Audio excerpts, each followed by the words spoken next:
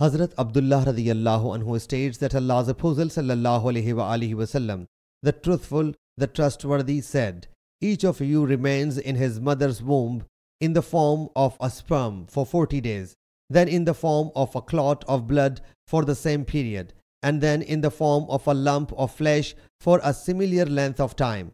Thereafter, an angel is dispatched who inspired spirit in him. He is then commanded to write 4 things: his provisions, his lifespan, his deeds, and whether he is a wretched or a blessed one. By him saves whom there is no worthy of worship, one of you performs the deeds befitting the paradise-bound people until there remains a distance of a cubit between him and paradise. But the predestination prevails over him, so he performs the deeds of hell-bound people and enters hell. And one of you performs the deeds of the doomed until there remains a distance of a cubit between him and hell. But the predestination prevails over him, so he performs the deeds of paradise-bound people and enters paradise." Sahih Muslim Hadees number 6665.